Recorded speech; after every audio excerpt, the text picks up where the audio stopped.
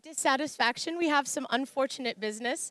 My co-founder, Meg Jayanth, had a visa issue, and she did not make it out here with me. So unfortunately, you only get me.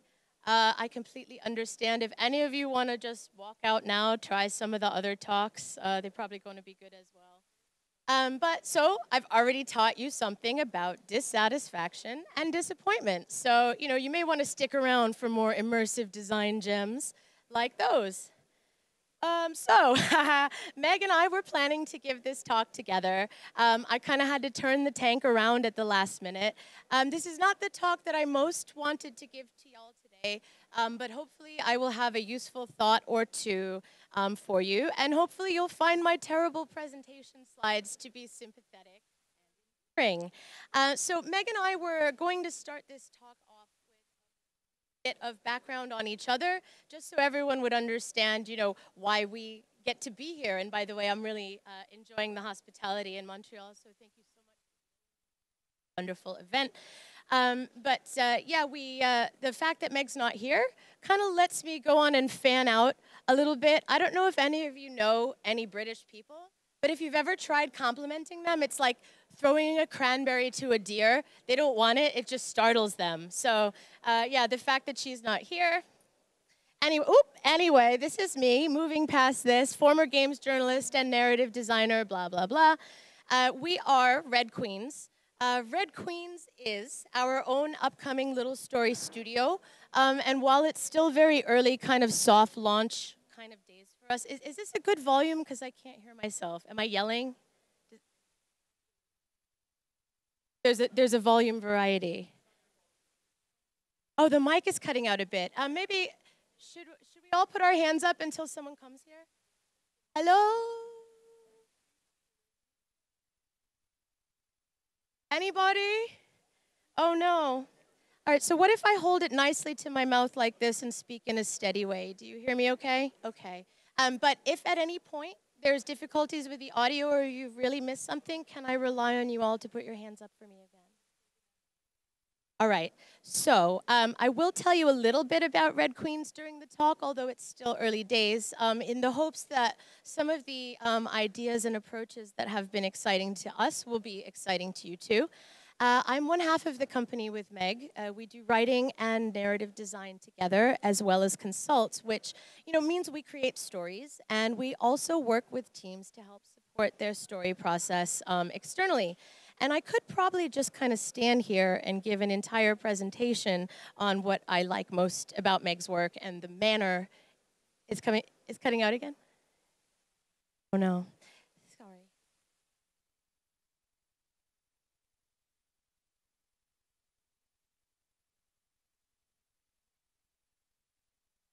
Would you be willing to, how long will this go? I will continue, and then I will try to switch to a headset so that I can hear what you all hear. Thank you for bearing with me. I could probably just stand here and give a whole talk on what I appreciate about Meg's work and the manner in which she works, and why I feel lucky to be collaborating with her now. But I will try not to spend too much time fanning out. To keep it short, Meg's game, 80 Days, inspired me as a writer and later as a game designer because of the lens through which she and her co-writers interpreted the classic Jules Verne novel in a way that both revived and critiqued it. Who's played 80 Days? Oh, good, a fair few of you. If you haven't, you should, especially if you're interested in storytelling. So what I mean by revived and critiqued is where the original story was like about an indefatigable, British dude with the courage and entitlement to adventure around the world. Meg, in particular, I think, brought this really subversive and really structural eye to it all. And in the 80 Days game, the player ends up thinking, let's say, a lot less about how grand are the ambitions of man and a lot more about the people who don't always get to take the wheel.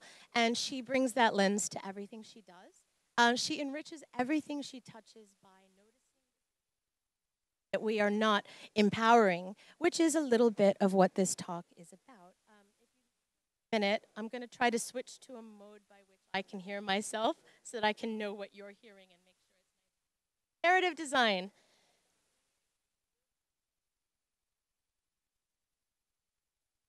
Guess we don't have it yet. Thank you so much for bearing with me. I'm going to continue.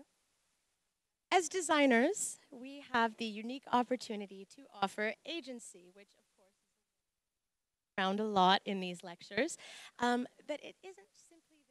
All right, so back to this. As designers, we have the unique opportunity to offer our players agency, which is a word that we use a lot at these game design conferences. But to me, it's not just that we supposedly allow the player to do something or that the player, quote unquote, feels like they matter.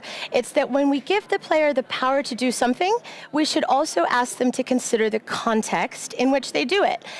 Sometimes it is more interesting to say to the player, not necessarily no, but like, yes, but, you know, asking them to give up something to receive something can subvert the usual kind of power fantasy dynamics that often conflict with telling, you know, nuanced story. Meg gave a talk at GDC one year, and it was called Forget Protagonists, and it was because she cared for all the characters who stand at the wayside of the typical hero's journey. You know, the nebulous villagers that the archetypal conqueror, you know, visits and plows through. The way Meg's work focuses on giving agency to other characters and, in fact, to the world itself has always inspired me as a writer and later as a designer. And in my own work and in our work together now, I try to look for opportunities where I can do the unexpected thing with something familiar. How many people know Reigns Her Majesty? Oh my God, really? Oh, thank you. So this is a game that I was the lead narrative designer on. I set out specifically to mash up social media justice critiques with Renaissance intrigue in Her Majesty. And I've been really influenced in so doing by the kind of moments that Meg designs because she has an innate sense of how to complicate the player's desires. And I've learned a lot from that. It's interesting when, you know, the thing that seems the most desirable is probably wrong. And it's also interesting then when something that we dismissed suddenly offers a reward. When we can't rely on simple transactional data, you know, when we can't, you know, min-max a story, we get to experiment meaningfully with our desires. So I keep having these nightmares where I'm giving a talk and suddenly one of the slides has inappropriate material on it and I have no idea how it got there. So now you all get to live my nightmare along with me. Narrative design. So speaking of desires, another thing to know about me, and this is also a big part of why Meg and I came here today, is that I absolutely reject the idea that mainstream entertainment or pop music or popular culture is stupid. We always seem to reserve, you know, a particular derision for stuff, you know, women and girls like. And in general, I think we could have a lot more interesting entertainment as a society if we were less committed to codifying what is supposedly good. That being said, 50 Shades of Grey is awful, and not even in a fun way. You know, it's occasionally kind of troubling where its values are located. Generally, though, it's just really boring. The main narrative tension comes from the fact that, you know, the guy refuses to have any relationship other than a strictly BDSM relationship, but the girl wants a normal relationship, and for some reason they keep hooking up anyway, and he mails her loads of iPads, and he stalks her in every facet of her life. Yes, I did read the books where I could get through them. Seriously, though, sometimes it's just like super, super boring. I try to maintain a psychic connection to popular culture. Americans may know famous TV psychic Mama Cleo. She passed away not too long ago, and now this is the type of woo-woo stuff I can fill the talk with now that Meg didn't come. No, seriously though, I do find it useful as a creator to try to understand what it is about something that's resonating, even if it's outside the frame of what I would conventionally enjoy personally, or whether I would not want to make that myself. I'm still curious. And I have all these high-minded theories about 50 Shades, like, oh, it prognosticated how white women would willingly become conservative Trumpian stooges, right? That sounds good, right? But willingly, honestly, like, I can't quite get my head all the way around it. All I can come up with is that it must speak to some kind of unacknowledged dissatisfaction that the readers are experiencing in these times. sometimes feels like a bleak era, right, to be making consumable entertainment. We live in a post-reality world where medieval diseases are back. Climate disaster seems imminent. Our attention spans, as we know, are supposedly being whittled away across all these different screens. We have all these weird live-action remakes. They gave Sonic individual teeth. Like, personally, I think this is because revisitation and reinvention are really common in periods of time when people cannot see the future. And I think if we do get the good fortune to look back on now, we're going to... Anxiety. We're going to see this anxiety pervading a lot of the things that we created. Everyone still hear me okay? Thank you. All right. Oop, let's see. Doop. So yeah, I'm not sure if you've noticed, but if you look around right now, fashion, culture, color palettes, computer graphics inspired by the year 2000 are back in. Anyone seen a lot of Y2K stuff back? It's so weird to go to Topshop looking for like giant 60s earrings, as I do, and see clothes that were popular in the year that I got out of high school. Back in the year 2000, we joked that some giant disaster Y2K bug was coming to shut all the technology down. And these days, I think some people might be wishing for that again in some sense. You know, some kind of reset in internet culture, some kind of reset in the world. I mean, the giant, like, wide leg raver pants, those are back. I'm really worried that the low-rise, like, hip hugger, you know, jeans are coming back as well, because I cannot wear those. However, I think our fantasies matter more than ever in these times. And if there's one thing that seems worth learning from 50 Shades of Grey, it's that there are massive audiences out there with vivid imaginations that are so desperate to be catered to that even being catered to badly means a whole lot to them. Like, I want to know, who are the 50 Shades women? And, like, don't they deserve more? Like, what were they hungry for that was satisfied in those offensive and terrible little books? And what did that narrative friction satisfy for them? Like, why now? And is that something I can design for? Because I'd like to. So part of why Meg and I wanted to do something like Red Queens together is that, you know, in our careers so far, we have found a lot of doors seem to open for us as the industry became, you know, more interested in diversity initiatives. And like Meg and I are relatively privileged hires, so like, you know, it's kind of, you know, it's already kind of not a great state of affairs if I'm a diversity hire for someone, but, you know, we have been, and we've had some really good experiences and been well supported at times. But when it comes to the traditional industry, we have this common experience of being brought on for like our voice, or, you know, our perspective, where meanwhile our actual design ideas are somehow quite challenging to implement for people. Even still, I get more, well, not more, but I still get too many offers to correct some dude's crappy story or to like validate his facile women characters. I get more chances to do that than I get to design the story myself from time to time. And it's still too often that we're treated as niche peripherals, even by people who claim to view us as valuable. Anyone in here had that experience before? Yeah, some of you can relate to that. It's an issue. Yeah, so in that respect, I feel like we have something in common with the 50 Shades women. Like, we know how to print money, we know how to reach people, but nobody respects us from time to time, you know what I mean? Yeah, and again, for more marginalized people than me, the opportunity to be heard is even less, and that's something that's really significant to consider. We have found other kinds of things recently to be really rewarding. Meg made a Titanic game with storyscapes about dating while the ship is sinking. I had a really fun time writing some bits for the 2019 Love Island game, which is made by the wonderful Fusebox team in London. And Meg and I both have ended up being genuinely moved by how engaged these audiences on mobile are. It's a long time now since the times that we could think of these players as casual. The player bases for games like these are, you know, very hardcore, very dedicated. They have internal vocabulary, they do internal role-playing, they make memes, they make fanfic. They're so creative, and there are millions of them. Like, I want to say that there's like something like 7, 8, 9 million players on Love Island only. I'm bad with numbers, please look it up, but these are huge audiences, and they spend money too, which is one of those things that I wish didn't matter, but like, you know, the data is out there that this audience is engaged and they're ready for stuff and they want it so bad.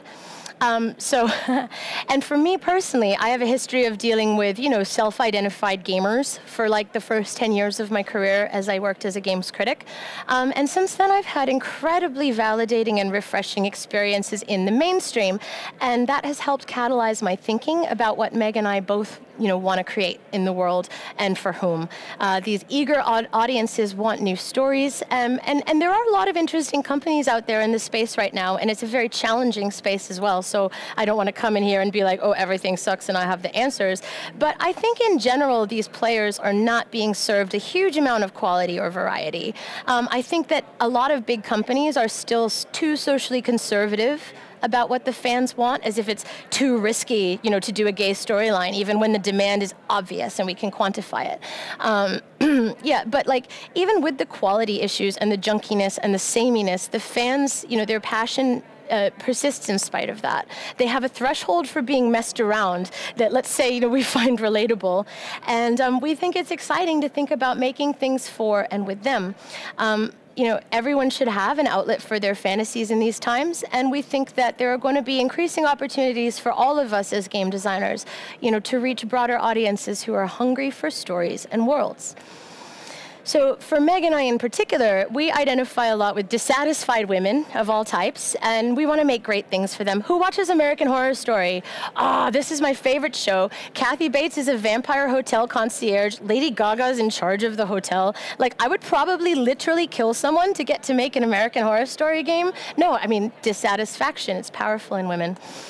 So the standard way we tend to think about dissatisfaction in game design is this idea that a good choice is one where, we give the player what they want, but we also kind of make them feel like crap about it. Like, ooh, maybe you missed something, but you're going to have to play this all over again if you want to find out what. Who's seen that choice before? Who has made that choice before? Come on, put your hand up if you've done one of these choices. I've done it. We've all done it.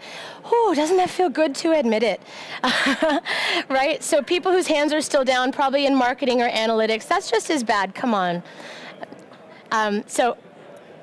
Oops, I guess not prepared for this. But the reason that we keep coming back to that sort of thing as designers is because game production has unpredictable shortfalls. It doesn't make any sense. Sometimes you just got to throw something in there.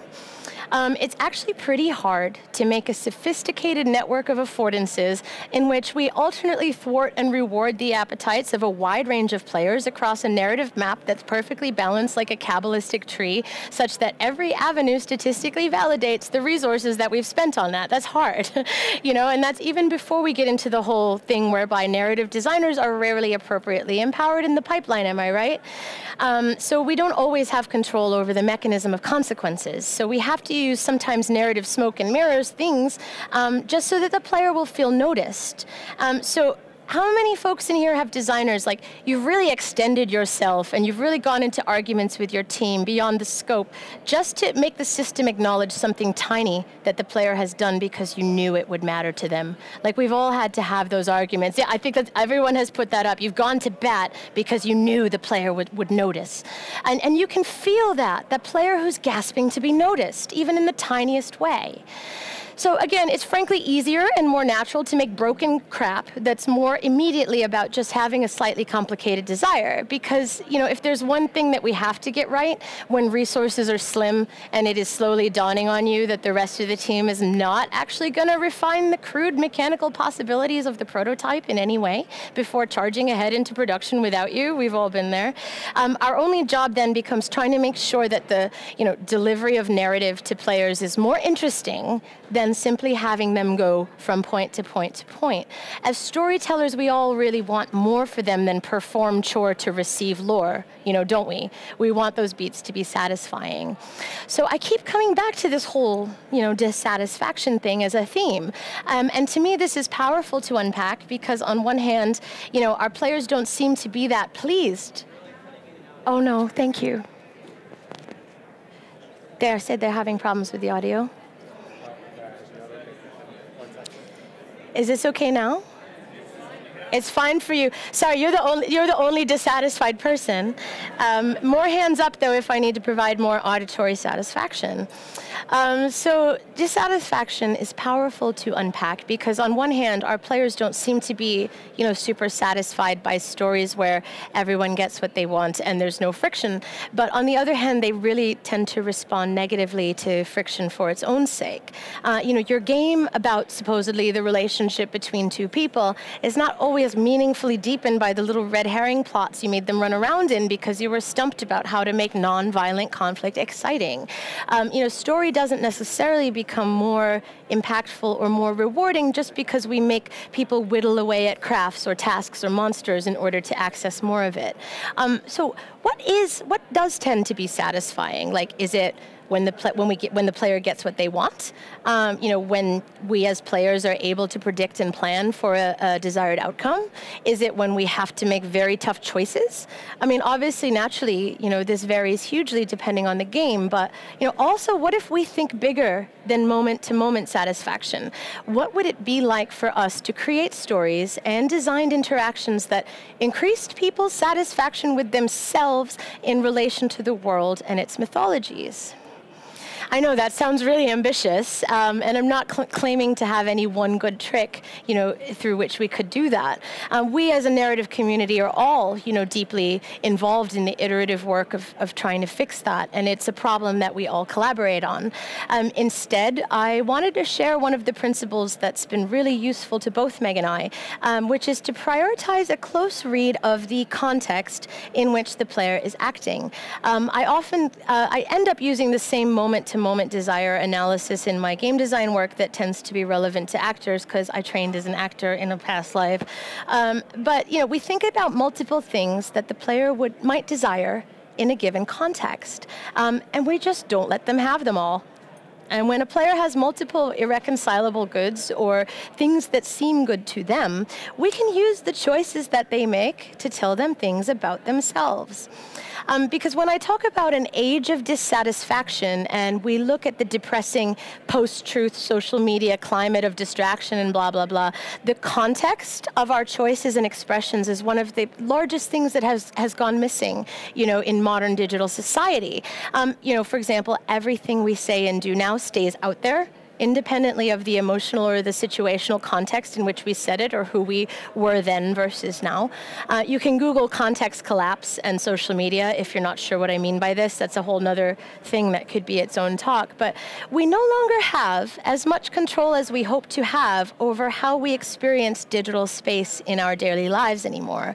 We can be collecting positive attention and social capital through a certain channel 1 minute, and then the next, something changes and the same channel becomes a threat or a vulnerability. And how can that not be relevant to video games, where fundamentally what we do is offer people the chance to be someone in digital space? And that's what we're good at. And the dream of this, the utopian dream of the internet where we could all be whoever we want to be, that's something everyone has kind of lost control of. But I think kids are going to look to games for that, to Fortnite dances and streaming storytellers. And that's stuff that we know how to do and that we can kind of meet that challenge.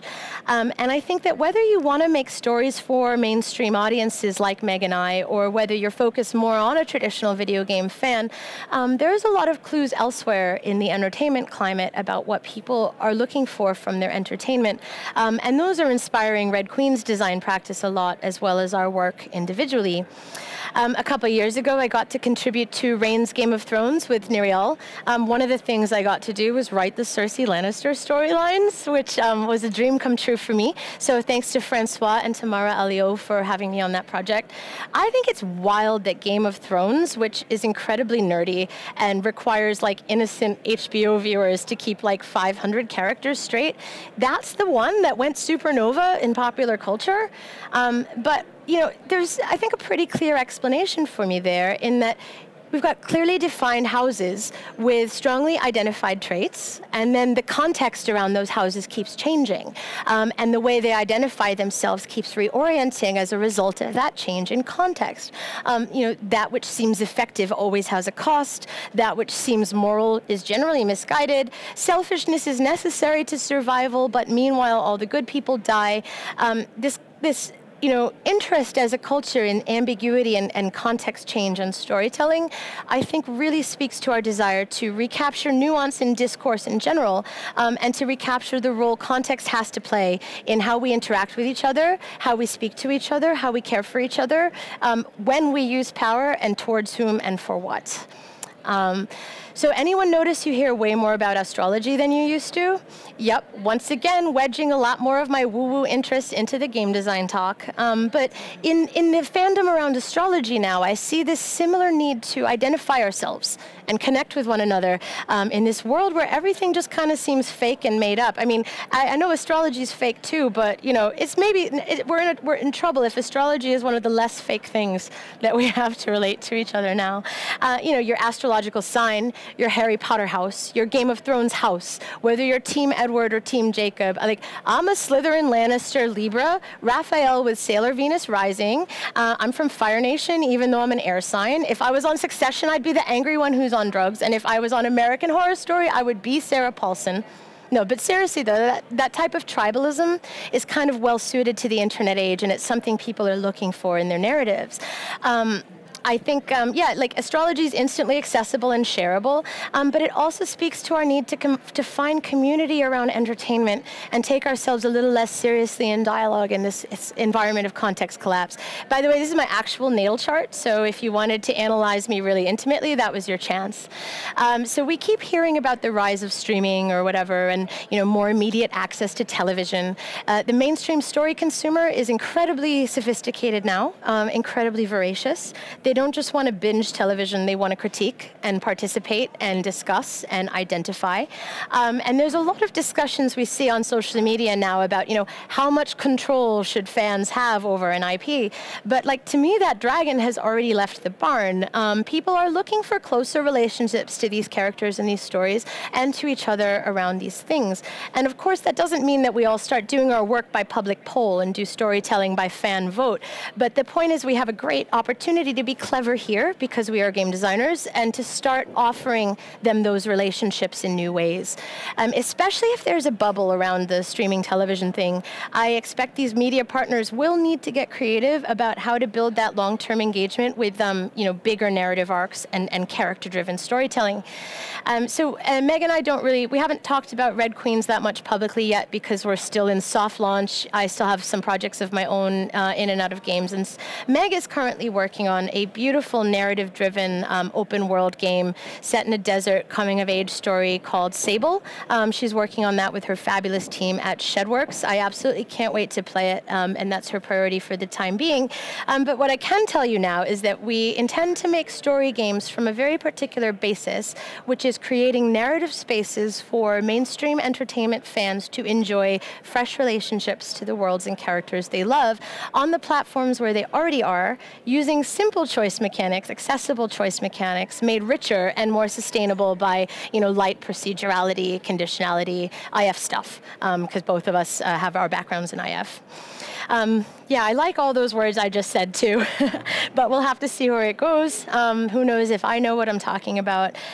In the meantime, though, as Meg and I have been developing Red Queens, we've also been doing consulting on projects where there's a harmony of values, doing story support where we can, and doing work as a pair has helped us sort of refine a practice, which we thought we would try to share today, because we thought maybe ideas that have been useful for our clients might be interesting for you to use. Again, there's nothing that we can really say yet about our clients, but hopefully you'll get to start seeing them soon, unless it all blows up and we don't know what we're talking about, and then we're just going to disappear. No, totally kidding, and I'm kidding deliberately because I find it really interesting how risky it feels for me as a woman to even joke about being unprofessional. Of course, we take our work seriously, but we're also trying to find ways to express ourselves and keep humor around our identity and our work these days. I did my time being a really serious critic, and now I absolutely love genre stuff and character archetypes and the art of the remix. I like revivals. I want to do some nice ones. We're also thinking about original stuff eventually, but even if it's a complicated thing for a couple of quote-unquote female diversity hires to do, we're consciously committed to luxury, romance, and joy across everything we do because I think everyone really deserves that stuff in their fiction right now. I got bored of being a snob. I want us all to have door doorways into fun worlds with hot people. You know, we're thirsty as storytellers, the same way our audiences are thirsty. So I promised some process takeaways. I didn't want to spend a lot of time here trying to offer that type of thing because, you know, there are a lot of people here in this local scene who are of far more experience than we are in that kind of thing. And it's easy, of course, as well for us to talk about what we do in external relationships when, you know, that type of thing is generally more challenging for folks to implement in-house. Every pipeline's different. It's a constant adjustment. I don't know how to tell any one of y'all how to do your job, but you might be experiencing dissatisfaction with the lack of concrete takeaways. But bringing it back, when I started this talk, I said that the thing that I really liked most about Meg's work as a fan and now as a collaborator is you know, our interest in complicating players' desires. And I think the challenge that we've seen the most, both together and separately, is that many people still think of a narrative experience, of a narrative game, as one in which the player mostly just follows the story. We expect their... Oh, it's going again. All right. I'll try to stand up straight and hold very still. How's that? Good? Yeah, thank you, everybody.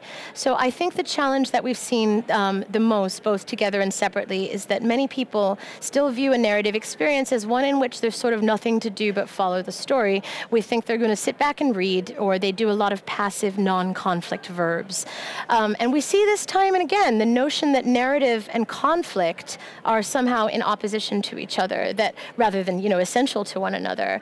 And this is not original thought of mine or anything. We sometimes encounter an assumption that games without combat are necessarily non-violent, or that they're just talking, as if there can't be conflict in intimacy or, you know, violence in speech. Anyone who has participated in any political issue online before has probably now come to understand there's scope for a great deal of intensity and threat in text interactions. It is now not really enough for me personally to play a game just to follow a story. You know, I definitely don't want to get into any kind of prescriptive language about which kinds of games are and aren't valid, or what is and isn't a game. It's just, for me personally, my interests, what I want to play and create. I find the most interesting narrative moments are when the player has conflicting objectives, and when there's something they desire and something that's at risk. And probably the most common point of feedback we end up having to give to our clients, both separately and together, involves making the narrative more active. The player must feel like they're making decisions that move the story along, rather than performing chores to unlock more story. That also seems kind of obvious, I'm afraid, but it's a hurdle that I still do encounter, and I'm sure, you know, a lot of folks in here can also relate. And I'm sure everyone in this room shares my view that we can do meaningful, you know, conflict through narrative design.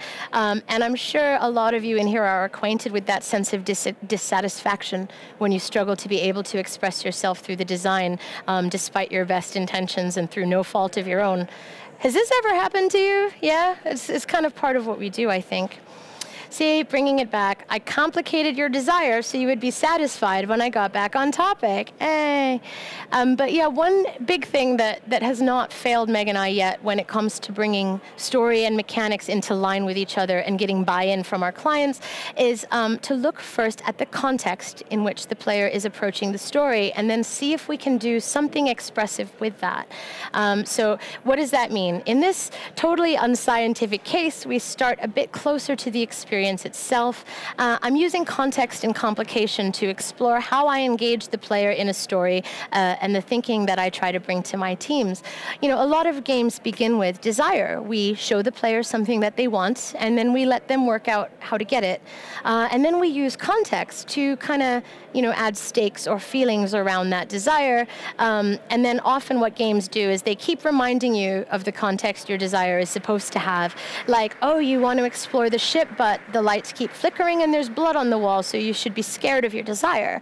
Or, you know, you have this fabulous power, but something in the world keeps reminding you that you're not supposed to use it. So in very simplistic terms, we tend to use context to make players feel bad about what they want, so that we don't just frictionally deliver their desires, because that would be boring. But, you know, is making them feel bad always the best way to create friction? It's weird how often, I think, as game designers, we use guilt and regret about power as an emotional delivery mechanism in games, isn't it?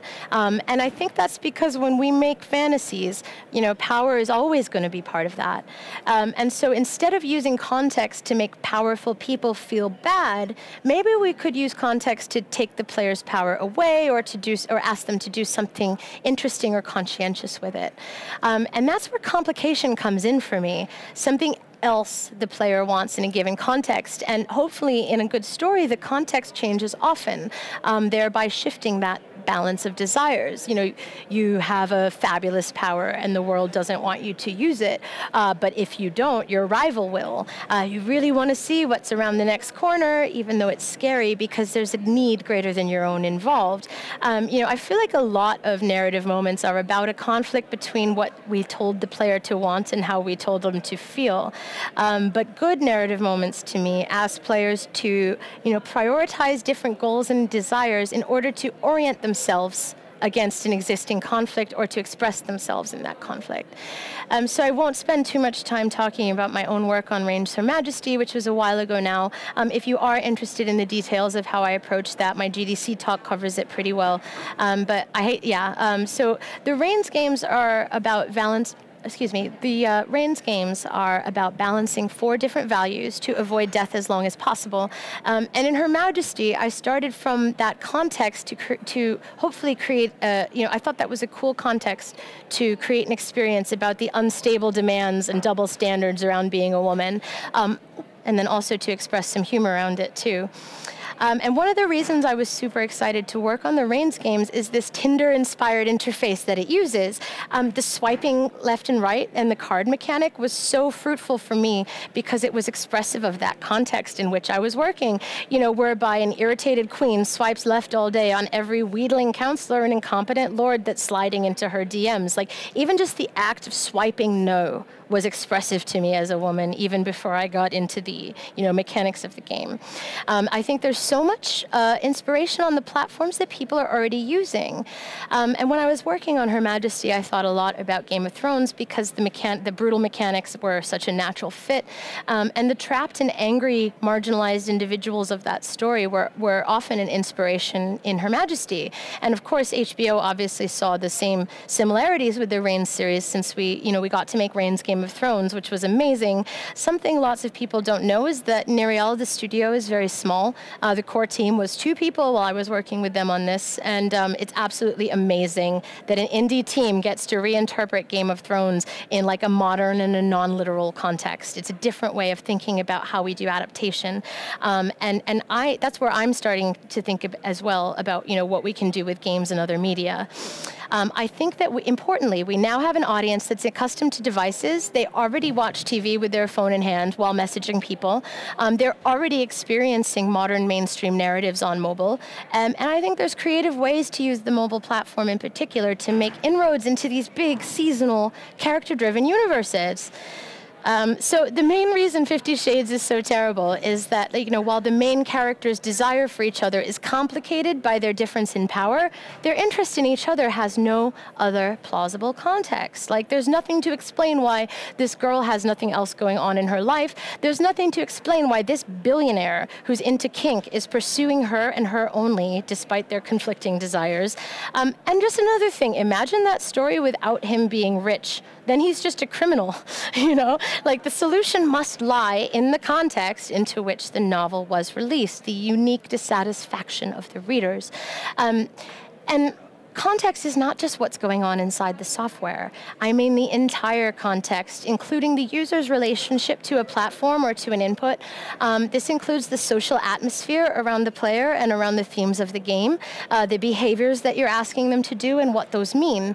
Like, personally, my explicit thesis is I want to make games for like stoned people who are on Netflix binges. I want to make games for women watching murder marathons, with the world on their mind and the phone in their hand. And thinking about where my audience is going to be and who they are and what else they have been doing has a huge influence on how I approach the design of the story.